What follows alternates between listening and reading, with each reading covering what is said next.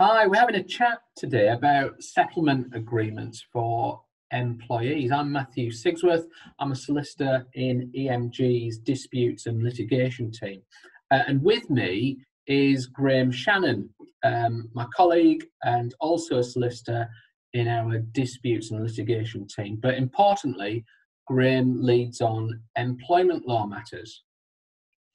Hi Matthew, yes, and thought it would be helpful today to talk about settlement agreements in the context of redundancies. I've certainly noticed over the last couple of weeks a lot of inquiries from employees who've been offered settlement agreements by their employees who are contemplating making them redundant. Yeah. Okay, so let's imagine I'm an employee. My employer has offered me a settlement agreement to make me redundant. What does that mean? Well, in a nutshell, it means that the employee has decided that a redundancy situation exists, and that can either be because they've decided to close down the workplace that you're working in. If you're working for a company with multiple offices, it may mean that they've just decided to close down the business altogether, or it could just be that they've decided that they need fewer employees. And that's a real concern against the current pandemic, where a lot of people have been working from home and employers have reached the decision, well, they can get by with fewer staff. So it's going to arise in that situation. And traditionally, employers, if faced with redundancy situations, will go down a fairly traditional route, which involves warning and consulting with employees, meeting with them, deciding to make them redundant, and then potentially allowing them to appeal that decision. It's a laborious process, it's time-consuming, and there's a lot of potential banana skins and potholes on the way. And as a result of that, employers more frequently are offering employees settlement agreements, which are a much quicker way of bringing the employment relationship to an end. Yeah. So again, I'm an employee.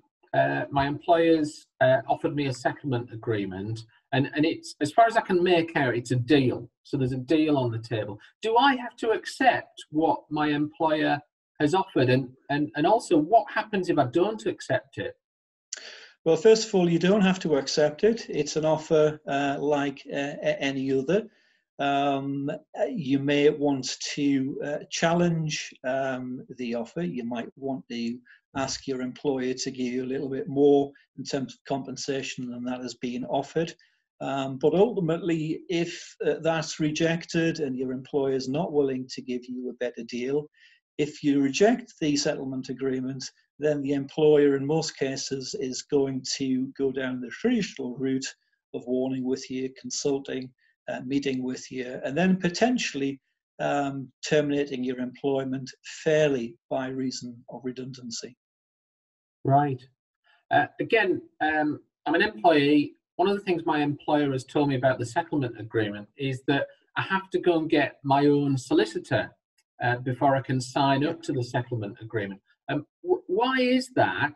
And what help could you give me with a settlement agreement, Graham? For a settlement agreement to be legally binding, it has to be signed off by an independent solicitor.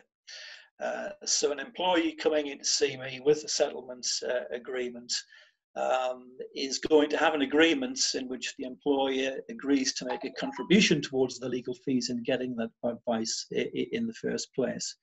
And my job in terms of advising a client on a settlement agreement is to first of all make sure they understand the nature of the agreement they're entering into, and also to enable me to understand whether the deal that they're being offered is a reasonable one and is a fair one in all of the circumstances. In a lot of cases it will be, in some cases it won't be, but without the benefit of that advice, an employee really isn't going to know whether the employer is acting fairly or isn't. Yeah. Okay, that's really helpful, Graham. Thank you. And just if anyone's watching this video, they've got questions, they need advice about a settlement agreement or employment law matters generally, do get in touch with us at EMG, and we'd be very happy to help.